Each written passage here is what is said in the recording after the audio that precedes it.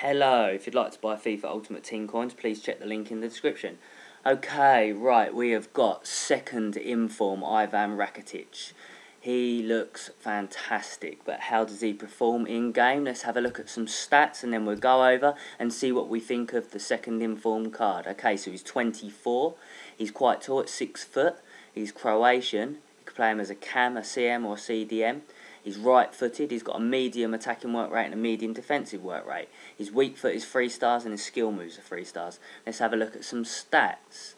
The stats, as you can see, are pretty much all green. Ball control is an amazing 91, crossing 90, curve, fantastic 98, dribbling 86, finishing 89. Free kick accuracy 94. I wouldn't usually read all of these out, but there are so many brilliant stats. Long passing 93. Long shots 96. Wow.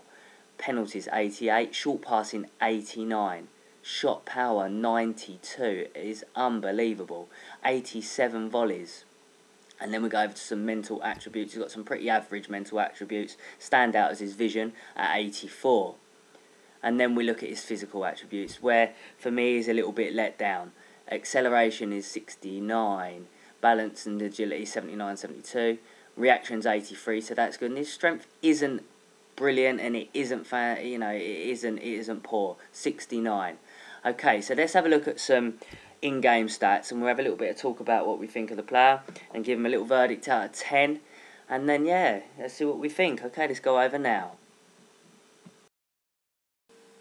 Okay, so second inform Ivan Rakitic. I started off playing him as a CM, and I found him a little bit less effective. So what I've done, I moved him up to a cam position, and I found I scored tons more goals with this player as a cam than I did as a CM. So for me, he is definitely a better cam than a centre mid. And the reason for that is he's got fantastic pinpoint accurate passing. His short passing is 89 and his long passing is 93. So, you know, little balls through to your strikers or spraying it out wide, and it was fantastic. Absolutely fantastic. On top of that, his curve was unbelievable, 98 curve. So, and he's got the finesse shot taker trait. So anything in and around the edge of the box just went in with his finesse shot. So I found definitely moving him up to a cam was much better than dropping him further back as a centre mid. He was brilliant. He has got great shot power. His shot power was what, 92, and I just found that even when he was a little bit further out from the box, it was just bulleting into the back of the net. His finishing was good.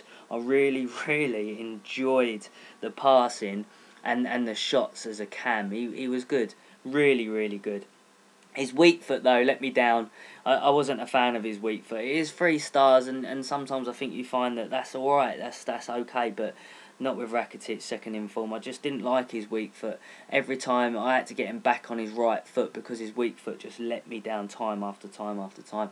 And, you know, as a cam, I suppose you'd like to put the odd header in, but I found his heading poor. I didn't like his heading, that wasn't fantastic either. But overall, an absolute bargain of a second inform. I think you're only going to pay 75,000 for this second inform card, and that's good. He has got some amazing cam stats, trust me. I mean, look at that lovely, beautiful finesse. A bargain. You know, for 75k you cannot go wrong. His pace, you're all probably wondering about his pace. It says what, 71, I think. But you know what, as a cam, he was good. His pace was okay. He had enough pace to get past a defender, I thought, or to get round a defender and to get away from a defender, and enough time to get himself enough time on the ball to get a shot off that usually went in the back of the net. So yeah, I thought his pace was okay and it didn't let me down. His strength was a bit of a letdown, but again, he had enough to sort of battle and just enough to get himself away from the defender. But sometimes he gets pushed off the ball. So weak foot and strength definitely a letdown, but everything else was phenomenal.